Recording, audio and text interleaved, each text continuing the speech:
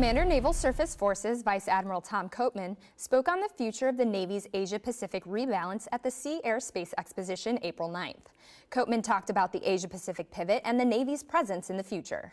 The pivot to the Pacific has been occurring for some years in the Surface Force. We're at about 56% or so of the Surface Forces that are going to be shifted to the Pacific have already done so. And I think in about 3 years we'll be up to the mandated 60% of the Surface Forces will be based in the Pacific, either San Diego, Pearl Harbor, Everett, Japan.